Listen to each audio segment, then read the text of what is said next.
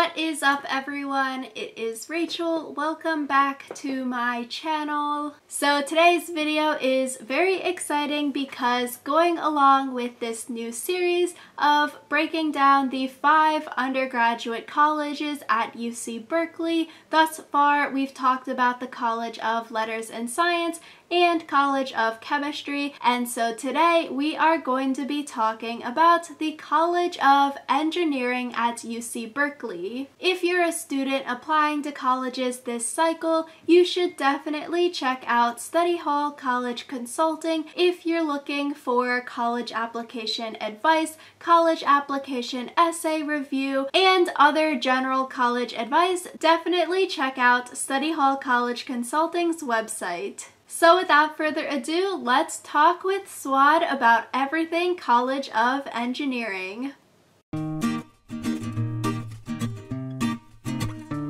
Awesome, so we are recording via Zoom. I am joined by my friend Swad. If you want to introduce yourself. Hi, I'm Swad. I am a senior at UC Berkeley, double majoring in EECS and Bioe. EECS stands for Electrical Engineering and Computer Science. Love spending time with my friends, hanging out. We always do something like every weekend. I like going to the gym, listening to music. I like to go rock climbing every now and then with some of my friends. So you mentioned you are double majoring in bioengineering and EECS. So in the College of Engineering at UC Berkeley, they have the following majors: aerospace engineering, bioengineering, civil engineering, electrical engineering and computer science, EECS, energy engineering, engineering math and statistics, engineering physics, environmental engineering science, industrial engineering and operations research, materials science and engineering, mechanical engineering, and nuclear engineering. So all of those engineering majors fall under the College of Engineering at Berkeley. Can you explain a little bit about your double major and how did you get interested in engineering? So in high school, I was definitely more on like the STEM side of things in terms of, I was better at math than I was at English. And so I had wanted to be a doctor at the time. And so I came into Berkeley, bioengineering and pre-med with the intention of going to med school. That's still like kind of up in the air, definitely like more down the line. But I came in bioengineering and I liked that major. And so after like a semester at Cal, some of my friends that were like older than me, they had told me that you should think about CS because especially with Bioe, that's starting to integrate a lot of CS. And in general, a lot of things in like industry and in the world are starting to incorporate CS into their products. And so they're like, you should check it out. So I took a couple CS classes and I really liked it. And so I decided that I would pick up the double in EECS. This is, I guess, a little bit more niche, but for anyone that comes in the College of Engineering, if they want to double major in EECS, this is unique to EECS, but I think there's similar policies for double majoring in other College of Engineering majors. Since you're already in the College of Engineering, it's actually really easy to pick up that major. All you have to do is take as many lower division classes for that major as you have semesters at Cal. So I declared the double major in EECS at the end of my freshman year, which meant that I had 2 semesters under my belt at Cal. So that meant I needed to take 2 lower division EECS courses. My freshman fall semester, I didn't take any. So that meant that in the spring, I took 2 EECS courses, and then I was able to declare the double major at the end of my freshman year. And that's how I ended up as a double major in bio and EECS. That's super interesting. I'm sure a lot of high school students watching can definitely relate to finding some of their interests in high school. So for the College of Engineering at Berkeley, the application is very competitive. In the 2020-2021 application cycle, there were 15,881 freshman applicants into the College of Engineering, where 12.2% of those were admitted to Berkeley's College of Engineering. Can you talk a little bit about your application process and how you think you stood out in that process to get admitted to Berkeley's College of Engineering? I think a lot of the college application process is it's really difficult to kind of pinpoint what helps you stand out and what doesn't. I think for my application myself, I don't know if my Berkeley essays were as good as some of my other ones. I think my standardized test scores were pretty solid when I was submitting them to Berkeley, along with my general grades in high school and some of like the AP courses that I had taken. Personally, I believe that what made me stand out and get into Berkeley was science research. I think that in general, they look pretty favorably upon that. And at my high school, the previous people that had gotten into Berkeley had also done science research and submitted to competitions. So I submitted to the Regeneron competition and I was a semifinalist for that. And when you are notified that you're a semifinalist, they also tell you that they emailed all the schools that like you apply to, that you were that. And I think it was like less than a month later, I got my acceptance for Berkeley. So it was earlier than usual for getting my acceptance from Berkeley. And I think that was definitely like triggered by the science research. So I think that that's what got me in. Kind of hard to say. It could be something completely different that I totally overlooked. But yeah, I think that that's what allowed me to stand out. So with engineering and your classes at Berkeley, can you talk a little bit about the gender balance in your courses? Yeah, so this is something that I think Berkeley and engineering majors in general kind of struggle with. I don't know if it's as bad in the bioengineering department. I think there I probably see like 60-40, 70-30 majority guys.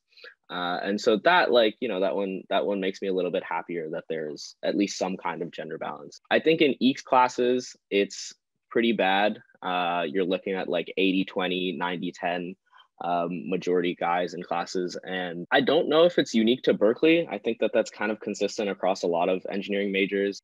I'm not a woman, so I can't really speak from that perspective, but some of my female identifying friends have mentioned that like they feel like there are some resources that they can look towards for Berkeley, and like at the very least the course staff treat people equally. And so there isn't that much of an issue there. But I will say that the gender balance in classes is something that like Berkeley and the College of Engineering kind of struggle with. Berkeley sort of has a stereotype of being very, very difficult. So for your engineering classes, how much time do you have to put into studying? And do you have enough free time to have a social life, or are students studying 24/7 in engineering? I don't think people are studying 24/7, and I think like people definitely have a social life. The courses in the College of Engineering are harder than the courses in the rest of Berkeley. And I think that's a lot of the time due to the very technical nature of them. But most likely, if you're in the College of Engineering, you're more interested in those kind of technical courses. And even if they do seem harder, like a lot of the time it's stuff that's up your alley. The lower division classes, in my opinion, are harder than the upper division ones. So the lower division ones have a lot more people. And a lot of the time, the material itself is harder because you're kind of being thrown into it without having as much familiarity about taking college courses. But what's nice is that there's a lot of resources, and especially for certain majors in the College of Engineering, Berkeley makes sure to give them a lot of adequate funding so that if students need help, they can go get it. In terms of like amount of time that I spend on my classes, excluding lecture, like just the time that I spend at home working on classes, it's probably like 3 to 4 hours a day, which is, I think that kind of makes sense. That aligns with in high school, you had to be at school for like 7 hours. So like I probably have like 3 to 4 hours of class a day and then 3 to 4 hours of studying a day. So in total, it's like, average is about to 7 hours of work a day. And then outside of that, that's time for me to like make sure that my apartment stays clean and I have food to eat, buying groceries, all that stuff. And then, there's free time at night to hang out with my friends, do all that fun stuff. Okay, that's definitely good that you've been able to find a healthy work-school life balance with your difficult classes and figuring out the time management there, which is definitely a big transition from high school. So for applicants, incoming College of Engineering students, what kind of skills or traits would make someone successful in the College of Engineering? I think one of the biggest things is being able to learn on your own. I mentioned that Berkeley has resources for you and you can reach out if you need, but it's a huge school.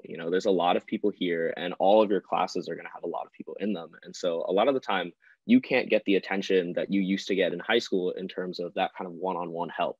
And if you do, it'll be for a short period of time before they move on to someone else. Lectures themselves, like, you can raise your hand and ask questions, but the professor is trying to get through a certain amount of material and they usually schedule it pretty tight. A lot of the time, I think what worked best for me was reading the notes and the textbook that they have. And I think Berkeley has a big like self-starter mentality in terms of like, you have to take the initiative for yourself to go and get things done. And I think being able to learn on your own is a really good skill to have. And I think, along with that, all of the other skills that you need just to succeed in general, in professional situations, time management skills, being organized, staying on top of your work, not procrastinating is a huge one. I was able to get away with procrastinating in high school. You can't really get away with that in college, let alone College of Engineering, just like across the board. You got to stop procrastinating once you get to college. But yeah, I think that learning on your own is the biggest one that I would highlight. But apart from that, like the general skills that, help you succeed with school. You need to seek out and go to office hours, ask questions, find resources on your own because nobody really is going to be hand-holding you. So with this, can you talk a little bit about how the Berkeley degree, how has this helped you find jobs and internships? It's been really helpful. Berkeley has a lot of career fairs, and companies love coming to those. And I don't know if the career fairs themselves are particularly useful, but what it highlights is that companies are really interested in Berkeley. Labs, industry, they're all very interested in people that have like a Berkeley degree because it shows that you're very much a qualified candidate. In terms of getting a job slash internship, that's where Berkeley is really helpful. People will take notice of you because you have a Berkeley engineering degree or just a Berkeley degree in general. And when you're preparing for your interviews and the general recruiting process, like a lot of it is stuff that you've seen before in your classes. And you can feel prepared when you go into an interview because you took an exam on this thing. So when someone asks you a question about it, like you got it in the bag. In terms of once you have the job and internship and kind of doing well and thriving in those positions, again, Berkeley is really helpful. I can confidently say that some of the CS projects or projects in general that I've done at Berkeley are going to be harder than any project I will ever be given at working a 9-to-5 job in industry for the rest of my life. Because these are things where they're like, all right, you have 2 weeks to build this massive system, go. And then you do that and you learn how to do that. And it's something that you become familiar with, where by the time I'm in senior year, if I get a project like that, I'm like, okay, I don't even need 2 weeks. I can do it in one. When you get to like professional jobs and internships, they give you a lot more assistance than you get in class. My classes are definitely harder than my job. And I'm definitely able to succeed in jobs and internships because of the rigorous coursework that Berkeley puts you through. If you have a Berkeley engineering degree, you will have no difficulty finding a job and you will have no difficulty keeping your job because having a Berkeley engineering degree means that you are capable of doing these things. My last question for you, Swad, do you have any final advice for students who are maybe interested in engineering or Berkeley? I think that Berkeley is a really good school for engineering. We consistently get rated very highly and we have a really good program. The difference between Berkeley and a lot of other like highly rated programs is that Berkeley is a public school. And so that means that there's a lot of people here. And unlike private schools where you get a lot of assistance throughout the process, Berkeley doesn't really give that to you. That's a double-edged sword in that for some people that doesn't really work well and they would really benefit from that assistance. And, they would much rather have someone helping them throughout the process. But a lot of other people thrive in this environment where it's like, it brings something out of you where you are like, I need to do this myself. And there's like this new drive and fire that you find from Berkeley motivating you all the time. And so that's something that I really enjoyed. And I think coming to Berkeley was absolutely the right decision for me.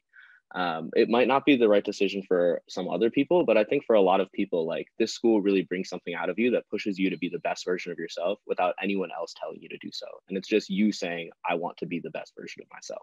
Berkeley pushes you to succeed and want to succeed for yourself. But yeah, thank you, Swad, for hopping on today. That was all of my questions for you. If anyone watching has any questions, you can definitely leave a comment down below and we will answer your question in the comments. Thank you all so much for watching. Hopefully you found it helpful. Definitely also give this video a big thumbs up to help me out with the YouTube algorithm and subscribe if you want to see more videos from me. Good luck with the UC application opening soon, and we will see you all next time.